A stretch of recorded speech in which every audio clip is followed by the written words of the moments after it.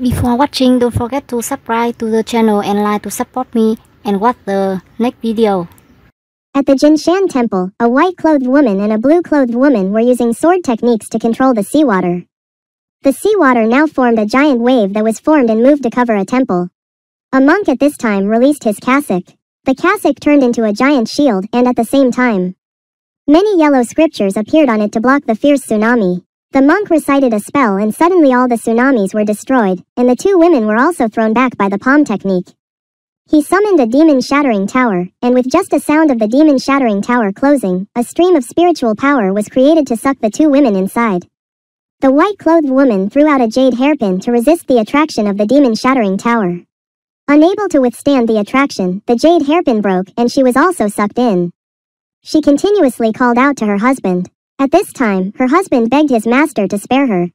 She told Tanzei that everything was due to if I go out, don't blame your husband. That Fap Hai won't argue with you, take care of my child for me. She handed her child over to the green snake and was swept into the tower alone. Fap Hai took her disciple to the green snake. She handed the child over to the white snake's husband and then took her sword and rushed to attack Fap Hai to report to the white snake, but before she could touch Fap Hai, she had already gone. Fap Hai threw a palm of vermilion fire that knocked her down the cliff while leaving. The resentment in the green snake's heart evoked a tornado of another world that swept her inside at this moment. Tanzei woke up and found herself in a completely strange place. Around her was a deserted, gloomy road in the city. The fog here was hazy just as she was about to touch the wind chime. The sound of a car horn made her startled and retreat. She discovered that she had lost all her magic power in the distance. The buffalo head slowly rushed forward and used a mace to attack her. She rushed to attack him, but he was not moved. Grabbed the snake's neck and threw her hard into a nearby car. Knowing she couldn't fight back, she quickly ran away, but the black buffalo also chased her and wouldn't let her go. He threw air conditioners to stop her, but the snake with its agile body easily dodged while running. She met a street girl. She held a gun and pointed it straight at the white snake, but when she fired, the girl shot back at the buffalo head. But he was unharmed and threw the bike to attack the two beauties. The snake quickly pulled the girl to dodge, then the two continued to run away together. While running, the girl used the gun to attack and stop the buffalo head. The two girls jumped into a car and escaped. The street girl introduced herself as Tun. Please call me Tun Tai. Tun Tai said this was Tula Tan. She told the snake to go inside the house, and the buffalo head and horseface were probably still nearby. Tun Tai said this was the place of the octopus, where we were refugee. Sister asked her from which dynasty. Tanzei told me from the Song dynasty. Sister said I was from 1,000 years after the Song dynasty. Sister Tun said people from every dynasty came to this place. Here people have love. I have just been here for 2 months. At that time I was climbing a mountain 2 meters from the top and fell down. When I woke up I was already here back in the room. Sister tossed her a can of 7 in the face. Seeing the gas spray out, she seemed panicked. Sister Tun said to get some books to read. She will know how the Song dynasty will change 1,000 years later. Suddenly jumping 1,000 years might make her unfamiliar. Sister Tun opened the laptop to show her the knowledge of 1,000 years later, taught her how to shoot, taught her martial arts, and then taught her how to drive a motorbike. Like that day and night she learned knowledge and practiced gradually. Tanzei also got used to life live in the present, sitting in a 7-sided can watching the sunset. I saw the castle moving. Tun Tai went in and out and told her that this Tula city is a living castle. No one knows what it is. Tanzei said that I have to get out of here at all costs at this time. The whole buffalo gang came on dozens of motorbikes to attack everyone's residence. The two quickly ran back to collect their belongings, running out. I saw the buffalo gang attacking inside. A giant octopus crawled up from the ground and took 2 iron bars to block the door.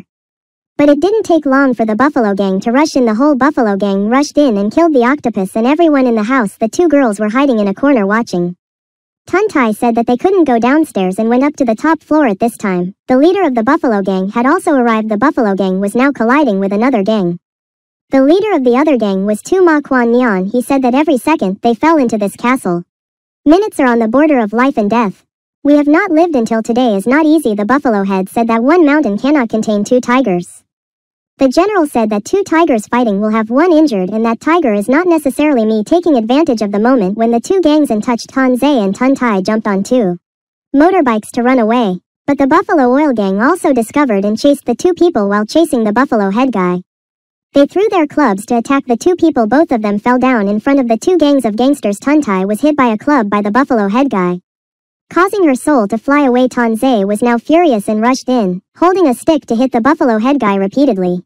But she was quickly subdued by him. She tried her best to point the gun and pull the trigger, only to see the buffalo-headed man then return to dust. The other 3 men were about to attack her when the Sima Guan Ren killed one of them at this time.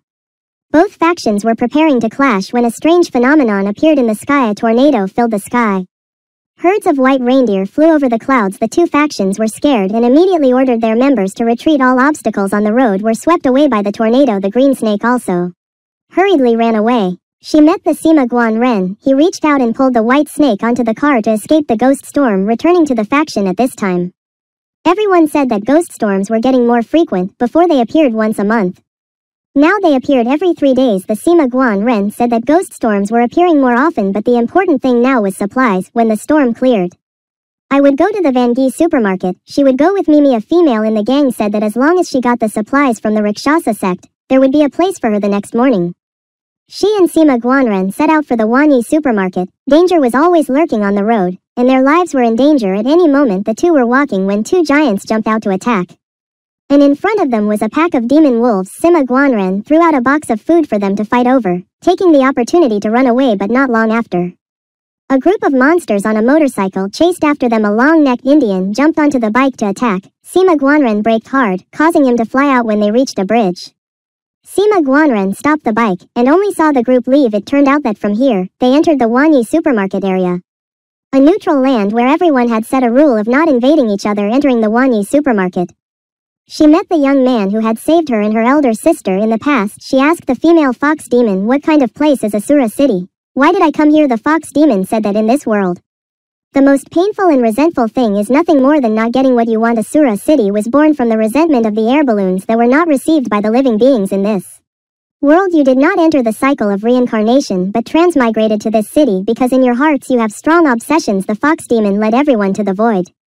She said that as long as they jumped into the void, they would leave Asura City, but in reality, no one jumped without hesitation, because in the lake they saw their tormenting obsessions at this time. The mysterious young man came out. He said, "Why can't I see my obsessions?" The fox demon said that you can't see clearly, of course because you don't remember clearly. The green snake stepped forward. She saw the image of her white snake sister. She was in pain because of those obsessions. The fox demon said that as long as she jumped into the lake, she would forget everything. Forget all the people in her obsessions, all would be gone. Pain finally. The snake was not brave enough to jump into the lake. The 2 people loaded the car and prepared to leave when a ghost fire eagle swooped down and everyone panicked and ran inside. Everything it passed through was burned. The demon said that all these calamities were like breathing and melting. That was because the Asura City was breathing in and out at this time. The demons had attacked inside. She was chased by one of them, but fortunately, she finally escaped with the support of everyone. Everyone followed the elevator down to the underground. One of the people following was bitten and was turning into a demon. It attacked one of the group and then turned to everyone. The demon broke the elevator control lever and fell freely down. The demon was crushed by a piece of wood. Everyone took the opportunity to run away. The demon began to search for everyone when the snake was almost discovered. The young man blew the whistle to attract attention and drew the demon towards him. The young man and the scholar were chased by the demon. The scholar pushed the young man back to stop the demon so he could escape, but in the end he also received a tragic end. The green snake jumped in with a knife to stab the demon but was thrown away at. This time, Tu Ma cut off the demon's head with one slash. Only by cutting off the head could they be killed. Everyone went to the car to check the goods, but everything had been burned. The 3 people now went back to the Rakshasa Gate. The Rakshasa Gate is currently surrounded and killed by the Buffalo Head gang. The entire territory of the Rakshasa Gate is engulfed in flames. The Buffalo Head leader came to ask where a female officer from Tu Ma Quan Nyan was, but when he did not receive an answer, he immediately killed her. The Buffalo Head gang had completely destroyed the Rakshasa Gate and occupied the territory. The 3 people now ran to the sewer but were also chased by the ghosts. The young man was accidentally crushed by the car. The green snake was about to turn back to save him, but the Buffalo Head gang told him that he was a burden and should leave the green snake. She didn't hear her turn back to save the young man, but while she was saving him, she heard a strange noise. It turned out that the officer had locked the door from the inside and left. He said that now she was a burden. At this time, the demon spirit also chased after her, but she had lost all faith like a lost soul. The young man took off his veil. It turned out that he was the elder sister of the white snake. The water had already drowned the white snake. Xiao Qing quickly destroyed the spirit and hurriedly jumped down to save the white snake. She saved the white snake and then went up the stairs. Xiao Qing asked her elder sister why she wasn't locked up by the demon tower.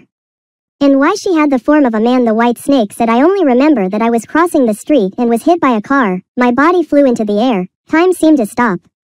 Why did it happen? Then I fell down. Everywhere was fire and I came here with this enemy's bone in my hand. Xiao Qing leaned her head on Xiao Bai's shoulder and slept. Enjoying the peaceful moments, the two of them then boarded a boat to meet the fox spirit. The two asked her if she wanted to leave Asura City. The fox spirit said, I am a merchant. As long as both of you pay for what I want, I will tell you two know how to leave here, she said. Before the two of you arrived, someone also lost consciousness and fell into a dead end. Wanting to make a deal with me to leave here, it turned out to be Sima Guanren. He said I agreed to the deal. After speaking, the fox demon signaled his subordinates to send Sima flying on the lake surface. She said there was another way to leave, which was the If Bridge, although it was difficult, but it had a good point. People could bring the memories of this life out of Asura City. The fourth horse chose this way. Sima's obsession was absorbed into a jar by the bee demon. Then he was brought to shore, losing his obsession with winning. Now he would just be a weak little monster. Now came the two white snakes. The fox demon said Asura City was a snake-shaped city with a head and a tail. The head and tail were almost connected. The strange thing was that the snake's tail was where the demon spirit resided. The even more strange thing was that the snake's tail would sometimes grow a connecting bridge called the If Bridge.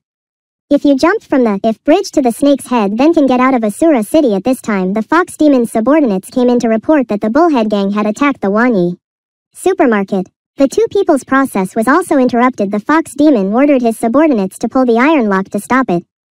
The Bull Gang's fleet was blocked. The fox demon's subordinates began to use their skills to attack the Bull Gang's boat. The Bull Gang sent a scissors-shaped boat to cut the iron lock. Everyone used guns to shoot, but the Bull Gang who was controlling this scissors boat, even so, the chain lock was still cut off. In the end, the Bull Gang rushed and everyone returned to the void.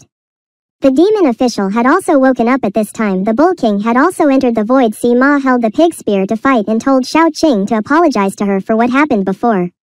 Saying goodbye here, Sima began to rush forward to fight the Bull King. One person was agile, the other then the power is unparalleled with overwhelming power. The Bull King sent the horse flying back. The horse continued to charge, but with just one strike, the Bull King broke the pig spear of the horse. Also took the opportunity to stab the Bull King in the neck. But the Bull King's armor was too thick to penetrate. The horse was led by the Bull King and kicked to the floor. He said, today is the end of you. The horse. He finished off the horse with a neck snap. The horse's soul was now flying away. The green snake angrily rushed to attack when he saw the green snake in danger. The white snake rushed in, but he was accidentally knocked off the human skin mask by the Bull King's subordinate. Kau panicked and put his hat on to cover his face. At this time, the Bull King held the strange mask and said, no matter where you are, I know it like the back of my hand. This time you have made a great achievement. It was not in vain that day. I gave you this strange mask to save your life. It turns out that Little White is a spy of the Ox Gang. The green snake said, you are not Xiao Bai. Then who are you? In the end, the young man put a strange mask on his head, emitting an extremely terrifying fire. The young man transformed back into his human form. The Ox King was extremely angry. Why didn't he transform back into his ox head to become the guardian of the sect? The fox demon and his subordinates left and gave Xiao Bai a sentence, the moment of tribulation. The moment of commitment. At this time, the boiling tide of the lake turned into a giant arm and grabbed everyone. Everyone panicked and ran away under the pursuit of Wu Kai. The Ox King was also swallowed by the waves in the lake. The silhouettes of the giant fox demon and his subordinates appeared when Xiao Qing was about to be swallowed by the waves. The young man pulled her onto the boat, but in her anger, she continued to beat him. The fox demon then surfaced to look at the two people. She laughed once and then dived away. The two people were now washed ashore. She asked him who he was. In the end, you said, when I first came to Asura City, I lost all my memories and had no face. It was the Ox King who saved me and he gave me my life. But the day I saw you, I don't know why I saw Xiao Bai's face in Wu Kai. When I was in the tunnel, I thought that if I transformed into Xiao Bai's face, you would listen to my advice. The Bull King at this time with his powerful armor also escaped the disaster. But all his subordinates were not as lucky as him. The green snake told the young fox demon to tell her that there was a black wind cave in Asura City. As long as she could endure all the training in there, a bridge would grow from the snake's tail. A strange bus came. Both of them used the card the fox demon gave them to get on the bus to the Black Wind Cave. She entered the Black Wind Cave. In here she faced all the obsessions of facing the Sea of Law. But she did not give up her desire to go through all the training to become stronger, to be able to leave Asura City by herself outside. The Bull King was also chasing. All the monsters blocking his way were also destroyed by him. Tiu Tan walked out of the Black Wind Cave. At this time the snake's tail had also grown a bridge that connected to the snake's head. The two of them climbed onto the bridge, but there were also many hidden dangers lurking here at this time. The Bull Demon King and the ghosts also chased after them. Here the two ran forward desperately. Hoping to reach the snake's head, the ghosts had also chased after them and started attacking the two. The Bull King on the other side was also entangled by the ghosts and was struggling to escape being bitten. He began to show signs of being turned into a ghost. The Bull King rafted tree trunks to block the young man's retreat. Seeing the young man in danger, Shao Qing immediately jumped over to rescue him. The two were cornered by the ghosts. The young man grabbed Shao Qing's hand and jumped down to grab a demon spirit. Using his support and Shao Qing to jump to the side passage to escape, the Bull King had also completely turned into a ghost. The two young men and the young man jumped up through the space membrane to enter the snake's head, but suddenly both of them were stopped. Because at this time the young man had been grabbed by the leg by the Bull King, both of them were pulled down by the Bull King. Shao Qing threw an iron bar at the Bull King, but he was still crazy, clinging to the young man madly. The young man looked at Shao Qing with a gaze full of affection. He relaxed his body to let the Bull King bite him, then took the opportunity to grab the iron bar and poke it straight into the Bull King's head. Shao Qing grabbed him, but when he recovered, the young man was gradually transformed into a ghost. She asked him why he let him bite him, but he just kept silent and looked at her. The two hugged each other and fell down, but at this time the demonized young man had grown a pair of wings. While he was still conscious, he flew up to bring Shao Qing to the snake's head. His body gradually disappeared. He tried his best to throw Shao Qing onto the snake's head. He pushed her to the other side, but Shao Qing kept grabbing his hand in a reluctant manner. He told Shao Qing to apologize. In the end, I still couldn't leave Asura City with you. His body gradually disappeared into nothingness. Shao Qing had now left Asura City and returned to the mortal world. No one knew where she was. Where in the world is the Asura City? There is also the fallen demon tower. I wonder where the elder sister is now. At this time, she saw a tower. She asked the old man playing the flute next to it, "Is this the demon tower?" The old man said yes. It turned out that the demon tower did not collapse, but the old man said that this tower was built a few years ago. Where did she come from? Everyone knows this. The old tower had collapsed a long time ago. If it suppressed the white snake, she would have escaped and reincarnated several times. She might have cultivated into a human form somewhere in the world. He told her to go to the exhibition below and see. That year when the tower collapsed, many treasures were found below in here. She saw a bone hairpin that looked like the bone of the white snake. She took the bone hairpin out. She took a piece of bone and put it in the bone hairpin, and it turned into a complete jade hairpin. It turned out that the young man in the Asura City was still his elder sister. That bone movement is his obsession, and also the missing piece of the bone hairpin escaped from the demon tower. She went to Asura City. From within the bone hairpin, a golden sphere of light flew up. Shao Qing saw in it Xiao Bai's reincarnations, from when he was young to when he grew up, and then met with an accident and fell into Asura City. In the end, Shao Qing could not let go of her obsession. She always hoped that somewhere in the end, she would once again meet Xiao Bai.